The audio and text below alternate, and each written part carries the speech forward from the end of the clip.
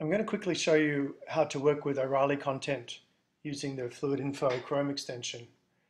First of all, I'm on the O'Reilly web page for JavaScript, and because I know that I'm interested in O'Reilly as a result of owning their books and so on, I'm going to do a click on the page and go to the Fluidinfo menu, and I'm going to say I want to follow O'Reilly.com, the domain, and I'll show you what that means.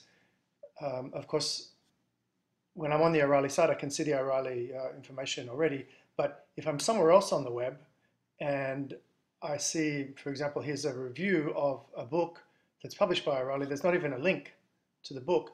I can just select the title of the book and I get a little pop-up over here that shows me a link to the book and a link to the author on the O'Reilly site. I could click on those things, but I'll just move on.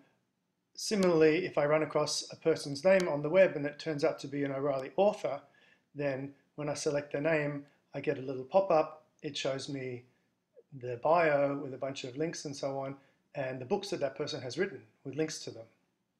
So that's pretty cool.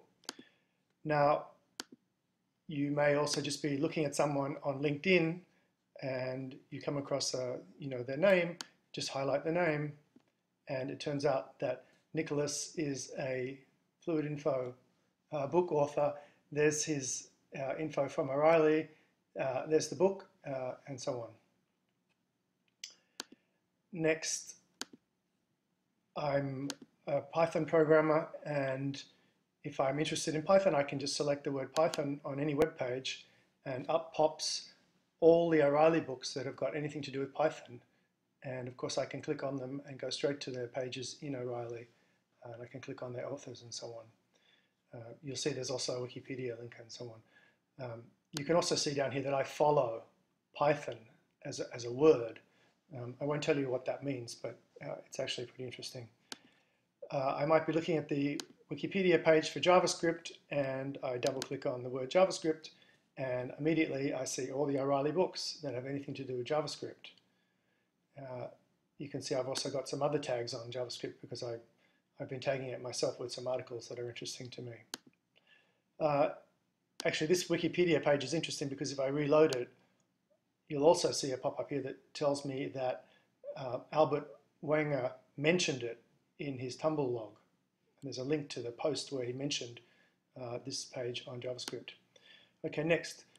Suppose I'm a reader of O'Reilly Radar and I like the content there. I can once again do a click on the page. I can say I want to follow radar.o'reilly.com, and what happens then is that when I'm cruising around on the web, I can let's find an article. There's one. The Passwords and Interviews article by Mike. This has got certain keywords that you can see down here, like interviews, passwords, privacy, social engineering, and so on. So I'm interested in the stuff that O'Reilly Radar is interested in, like privacy. So I can find the word privacy anywhere on the web. I double click on it, and up pops a little pop-up that shows me all the O'Reilly Radar articles that have got privacy as one of their tags. And of course, I can go and click on one of them. In fact, there's one about data science. Let's just see what happens. So I click on data science, and let's see if I can find what I'm looking for, because this is not exactly, we haven't done everything, but we've done quite a bit. I can select, let's say, data scientist, and there's another pop-up that says, hey, there's some articles on O'Reilly Radar about data scientists, and there they all are, and you can shut it down. And of course, if you go to Fluidinfo and you look at the things that you're following, you can see in here that I'm following O'Reilly and I'm following radar.o'reilly.com. Okay, thanks.